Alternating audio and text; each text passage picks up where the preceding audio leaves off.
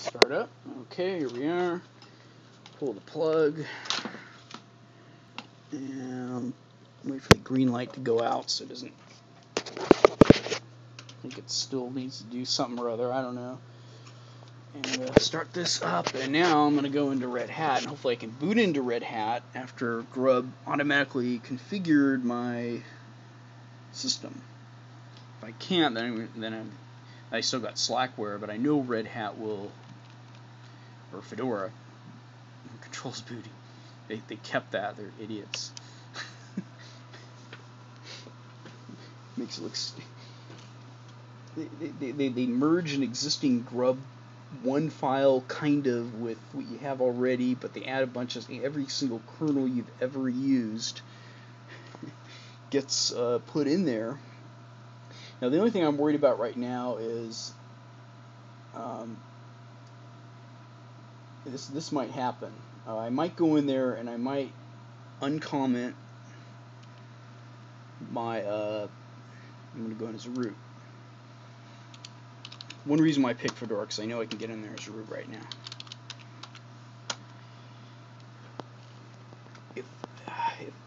See, now if something automatically changed, I don't like the idea of these automatic underlying changes. Under some assumptions, 50 security alerts. Give me a break. It's me live logged into this 50 times as root. That's all that is. There's my 28 gigabyte file system. Now, I keep getting distracted, but what I was trying to say, and I guess this fits the description I was making before about me going into Red Hat. What I was trying to say is if I, and this dropped it ugly, etc. X11 and default display matter. If I go in here and now I uncomment opt KDE3 bin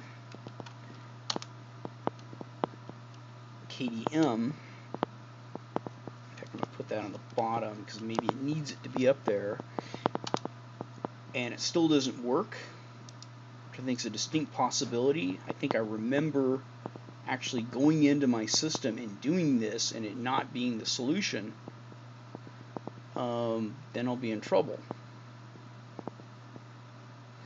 But the point I'm making is that just due to the fact that I changed my window manager, some other process got started in the background that made a permanent unresolvable change between the two available window managers.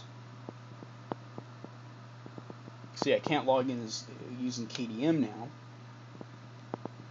and but if I go back and I can't log in with GDM, then merely doing that is just someone wanting to use KDM, and they have a little bit of knowledge about Unix, and they use their intuition and they find the default manager. If they're so bold as to do that, then what ends up happening is their system's irrevocably broken unless they have a backup of their etc. X11 directory. Let's find out if that's true. Or let's find out if the solution that I was looking for this whole time was just to make the default login manager GDM. Now I know when KDE's Trinity is set up, and it is on my right now my flagship system for Ubuntu there, it wants to use KDM. So now there's this broken integration, some other configuration somewhere in there. I don't know how it works, what it does, what the setting is. You know, that. Don't stop there, please. Still thinking, but I'm just not confident right now. I'm just not. I can, you know, based on what happened earlier, I think it's just going to fail. I think this is probably a better presentation though, how to screw up your system and how to get it back. In this case, yeah, it did the exact same thing. So that change that I made had no impact on my system, but I know that the changes that took place as a result of me picking KDM that automatically took place without my requesting it. Unix is supposed to work that the user is in control of the system. And if the user changes a text file, changing it back will get him back to where he was. You know, none of this other stuff is supposed to happen. Okay, so now I got a broken system. So now I'm going to go back, and I'm going to pull the plug. I guess this is a much more concise way of demonstrating what happened yesterday than what I had up there already. Pushing the power button, and again, I got to go back into Red Hat, and then with some Red Hat, I'm gonna delete my X11 directory. I don't think I got it on the camera that well anyway. I keep calling it Red Hat too. It's Fedora now. I'm like 7 years behind on the times. Fedora is made by the Red Hat company, but they're calling that distribution, which really is a beta. They sell a desktop edition of Linux that, in my opinion, is probably not going to work all that much better. For a lot more than a Windows desk would cost. There's no reason to do it.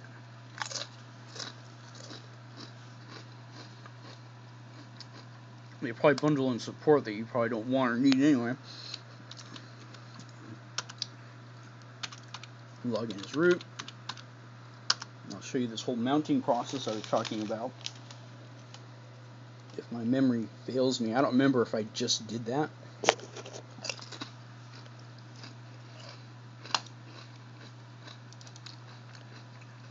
Okay, this 28 gigabyte file system is my Ubuntu. That is the I might have another problem. I just realized. No, I won't. I'm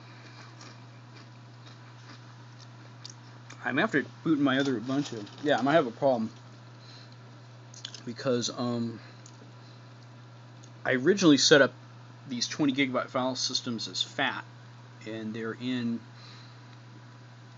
there's a file system tab setting for that partition. There may be a file system setting for that partition being FAT file system, and so when I double click on it, it won't mount. Let's see. Oh, well, let's see if I have a home James. Yes, I do. So that is my other Ubuntu, I believe. But to make sure, I go into etc. Because these aren't descriptive. And again, another thing I don't like about GNOME, they aren't descriptive. And I go, if I right-click on it, it doesn't tell me what device it is. I just want to know, is it dev SDH 3 or 12 or not? So now I gotta go kludge around in here. There's something called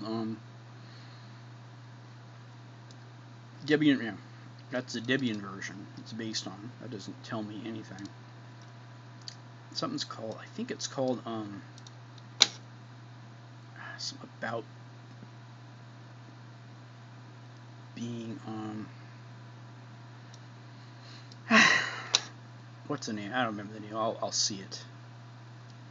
And I gotta look at all these files now, and you get to wait. Popularity contest.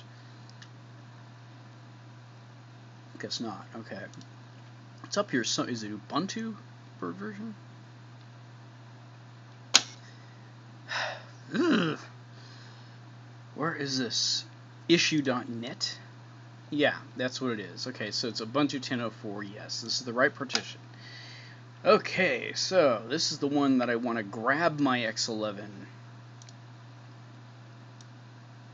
from, and I'm differentiating the identity of this partition from the other one by the size of the file system. If I didn't know that, I have to take other measures.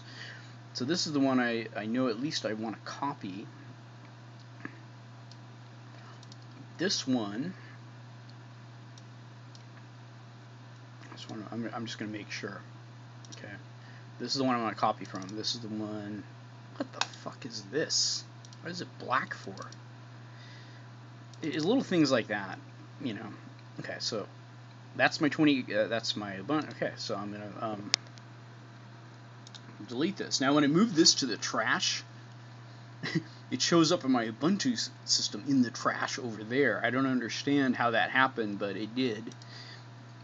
That's why I was saying, what are you doing there, buddy? And now I'm going to take this, I'm going to copy this, and I'm going to paste it. I learned yesterday when I checked permissions and I wasn't clear about what I was doing, I just wanted to see that copying it over didn't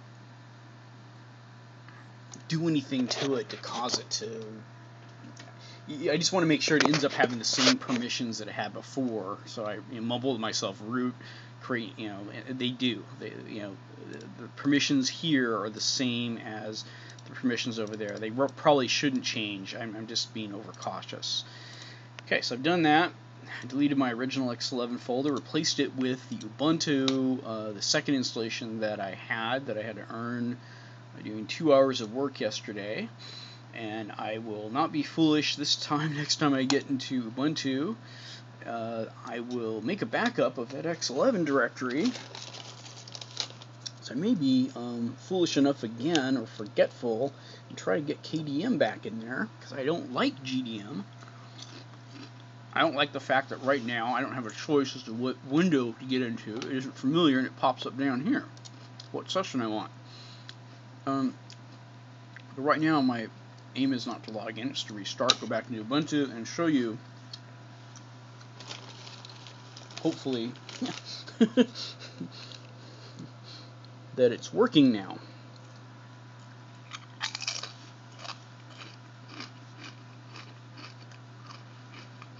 I'm going to say hopefully because I don't know if I have to intermittently turn CompUse off and on, because I did that before. This isn't the exact way I did it before. I do want to have a straightforward answer that's not riddled with my guesswork half the time.